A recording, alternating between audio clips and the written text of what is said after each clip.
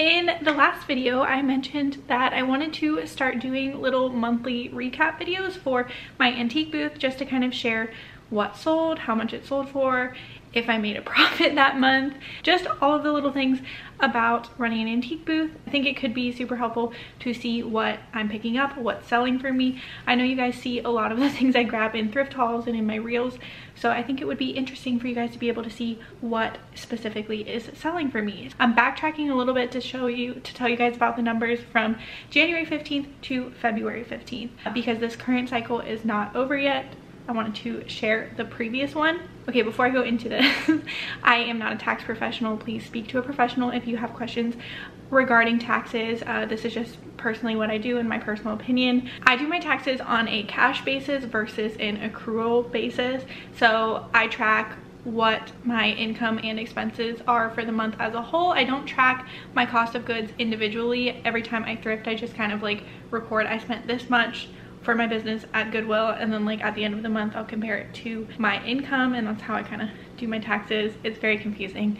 Please speak to a professional. So I can't give you the individual cost of goods on every one of these items unless it was recent or unless I remember it off the top of my head, but I will tell you the amount I receive after they take their fees out. The antique booth I'm at is at Antiques and Uniques in Melbourne, Florida. I'll have the address to it down below. Rent for my booth is $260 per month, so the 15th to the 15th, and then they take a 10% commission on all sales I make. I'll tell you all of the total numbers at the end of the video after I share what sold.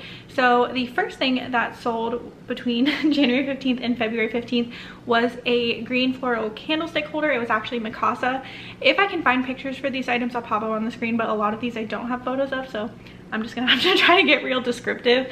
But sold this Mikasa green candlestick holder. Candlestick holders do generally pretty well for me in my booth. I always stick a candle in them as well, and like you can either take the candle with it if you would like, but I think that sticking a candle in it does help sell them. This sold for $12.50 and the store took $125, so I got $11.25 for this. Then I sold a green bud vase. It looks similar to those just white milk glass vases, but it was just like a green clear glass. This sold for $12, and after fees I received $10.80. I see a lot of those vases. I think I typically spend between like $1 to $4 on those at the thrift store, so that's a pretty good little flip. I sold a Fenton pink mini vase. I think this person, yeah, these actually sold together. Someone bought the green bud vase and then the Fenton pink vase. They were both just little tiny flower vases. The Fenton one sold for $25, making my take home $22.50. I also sold a Pyrex butterfly gold gravy dish. I love finding Pyrex. Butterfly gold is one of my favorite patterns. I've actually sold a set of dishes in my booth before for like $125, so I do like to pick it up when I see it for the right price. This gravy boat and saucer sold for $28, making my earnings $25.20. The next thing that sold was also Pyrex. Actually, the next two things that sold were also Pyrex. I sold a medium-sized Pyrex blue glass mixing bowl. If you can hear that noise, that is Archie playing with the cords of the blinds. I'm so sorry. This bowl sold for $25, making my earnings $22.50. And then I actually sold another one of those. It was a slightly different blue color and it was a little bit smaller, so this one sold for $18, making my earnings $16.20. Those also actually sold to the same person. I get an invoice number on the sheet, so then I can see like when it was the same ticket, so the same person bought both items. The next thing I sold was a brass candle snuffer. I think this is like the only time I found one of these at the thrift store, so like the only one I've ever had available in my booth, and it sold for $12, making my earnings $10.80. I then sold a little Wedgwood trinket box. It was like the blue Jasperware color. This one sold for $25, making my earnings $22.50. I sold a Starbucks mug. I didn't write anything descriptive other than Starbucks mug on this, so I'm really not sure which one it is, but it sold for $6, making my earnings $5.40. If it was $6, I think it was probably one of the more basic designs. Next up is a vintage Savannah, Georgia mug. I think I also have a picture of this one. This one was really cute. I almost kept it. I had it sitting in the booth for a little bit, but then it's one of the ones I moved up to the front table, and once I moved it up to the front table, it sold. Definitely recommend rotating your items in the booth. This sold for $8.50, which made my earnings $7.65. I sold another Wedgwood blue Jasperware thing. It was a little tiny dish. It sold for $10, making my earnings $9. I sold a set of vintage 80s seashell mugs. I loved this set so much. I remember picking this up. I thought they were so cute. They were just handmade. They had like someone's signature on the bottom and then it said 80, maybe 86 on it. These sold for $18, making my earnings $16.20 on the 2 mugs. I think I do remember my cost of goods on this one. It was either $1 to $3 per mug because I remember them not having a Goodwill tag, and I went up to the cashier and she might have charged me like $1.50 a piece. So that was a pretty good flip. And then I sold a set of 2 vintage pale yellow glass candlestick holders.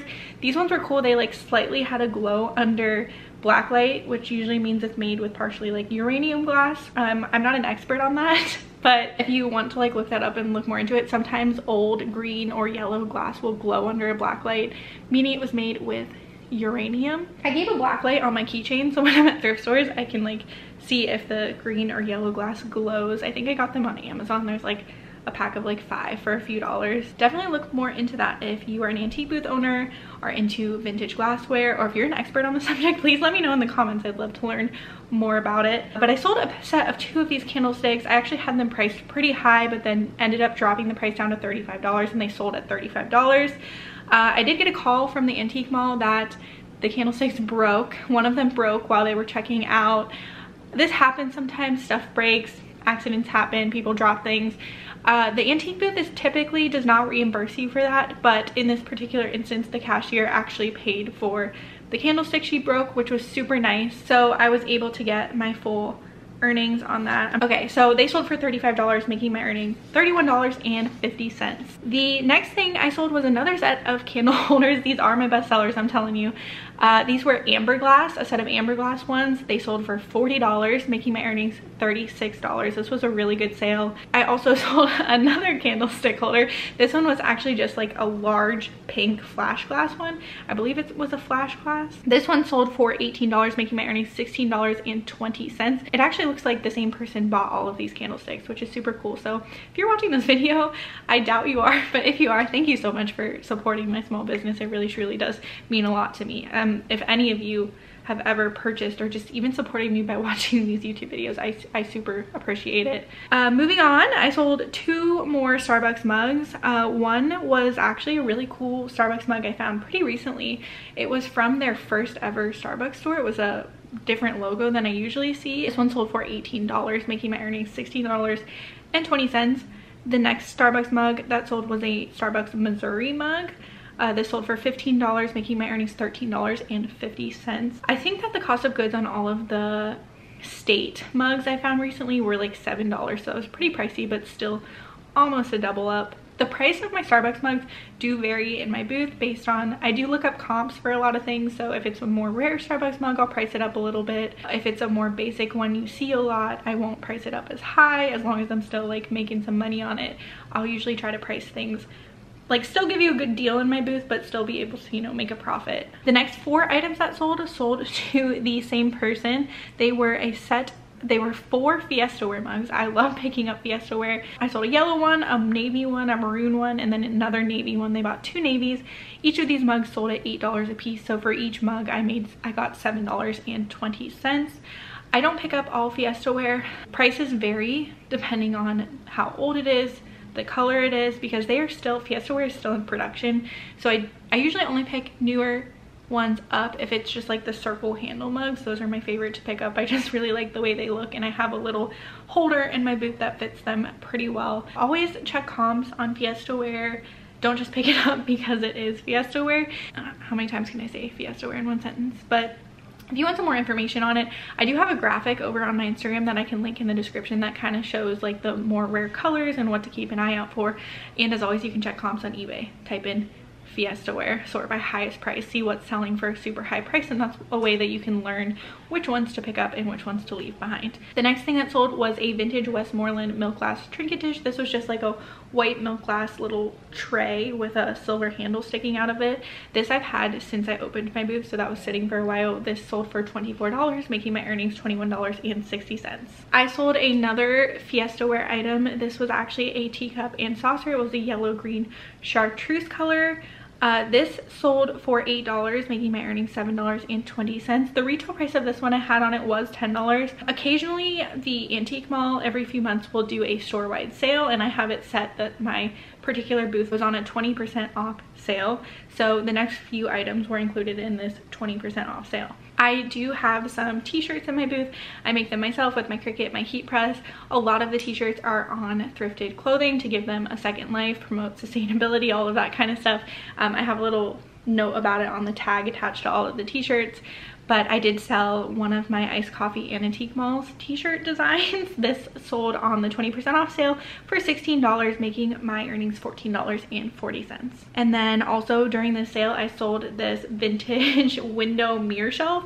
I remember seeing this at Goodwill and I had no idea what it was, but I thought it was a cute concept that it looked like a window and you could hang it on the wall. So I ended up grabbing that and it sold for $24 in my sale, and it made my earnings $21.60. Then I sold another Fiesta Wear mug. This was another navy one. It sold on sale for $6.40, making my earnings $5.76. Then I sold 2 brass candlestick holders. These were not in a set, they were just kind of individually priced. One of them sold for $8 after the sale, making my earnings $7.20, and the other sold for $6.40, making my earnings $5.76. Candle holders, I kind of priced between $8 to $15 or higher if they're bigger, but it's all depending on the condition and the brand. Baldwin candlesticks I will price a little bit higher, but basic no brand vintage brass candlesticks will be priced a little bit lower. And if they are in a set, I usually will put them together as a set, like price them together. But sometimes I just do individual so you can mix and match. I then sold a small metal seashell dish. I actually have quite a few of these in my booth. It sold for $6.40 on sale, and I made $5.76. Next up is a pair of salt and pepper shakers. These were actually the Pyrex Spring Blossom print. These were super cute. I was so excited to add them to the booth.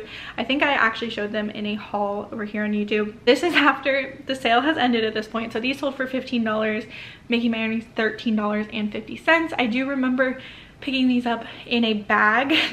It was the thrift store put them in a bag with a bunch of other things, and I think the total for the bag was like $5. I already made money on that bag just selling one item, so that was a pretty good deal. The next item, I got excited because the way this shows up in my, I can actually show you.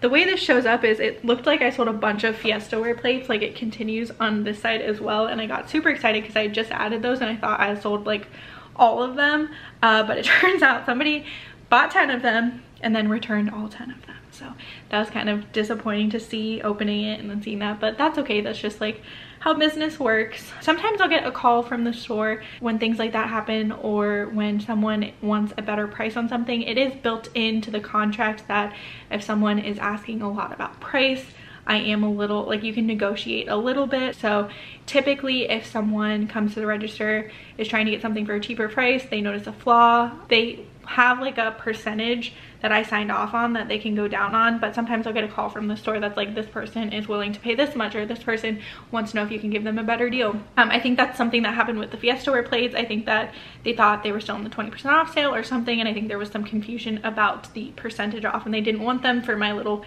set percentage off, so they ended up returning all of them, but that's okay. They'll sell to someone else. But I did sell 2 Fiesta Wear bowls. Those sold, I have the bowls marked at $5 a piece.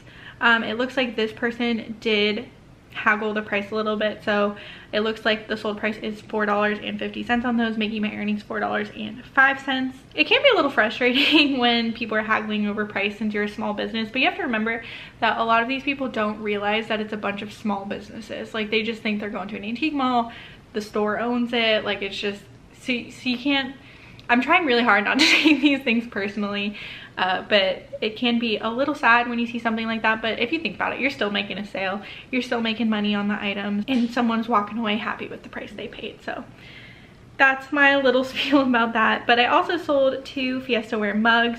These sold for full price of $8 a piece, so I made $7.20 on each one. I also sold this vintage strawberry print carafe. I know some of you who watch all of my videos definitely recognize this one. I've talked about it a lot. I loved this one.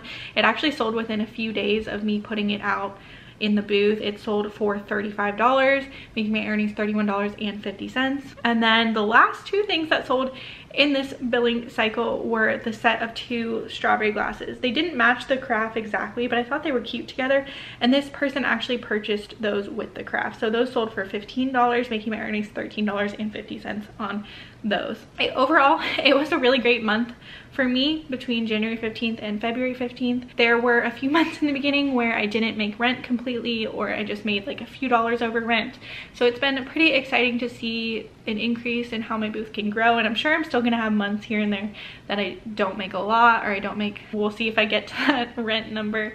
But the number one thing I've noticed is the more I add, the more I sell, which makes sense because with reselling, that's how you make sales. You list consistently, you sell consistently. So me adding a bunch of the booth, I'm selling more. So it's definitely also figuring out what's selling, and that takes experience of like being there and looking at your specific sales from each month, so I can notice what people are looking for and what I should pick up more of and put more of in my booth. So I mentioned before that rent is $260.93, so that was taken out of the total I made from this month after their 10% commission. So then I was left with $231.55 in take-home pay. So that is what was deposited into my bank account for between January 15th and February 15th. Antique booths aren't a super lucrative business. I feel like it's not something you're going to start and make a ton of money on, a ton of sales. It's something that's generally pretty passive. I try to go once a week, but sometimes that ends up being once every 2 weeks. And in the beginning, it was a lot more as I'm getting things added. But once you have like a fully stocked booth, you really don't need to go as often, but I do recommend you still go to move things around, and like a lot of stuff that I move will end up selling. So it's either someone new coming through or someone who didn't see it before because I had it on a back shelf. If it's something that you're passionate about, you're a reseller, you love picking up vintage home decor or whatever you want to sell in your booth, I do recommend it. It can be frustrating and it can take a few months to figure it out, but make sure you give it if you're gonna do it, make sure you give it a fair shot. Don't just, I thought about giving up after a few months because I wasn't making as much as I wanted to, or barely making that rent mark. But as of right now, I'm really glad I stuck with it, and I'm interested to see how it goes in the future. If you have any questions about my antique booth, about owning one, about how to get started, any questions at all, you can leave them in the comments below, and I will try and answer you either in the comments or in my next little antique booth recap video. But yeah, if you would like to see a video of my booth, of me restocking it, of what it looks like, how it's laid out, you can click this one right here, and I will see you in the next one.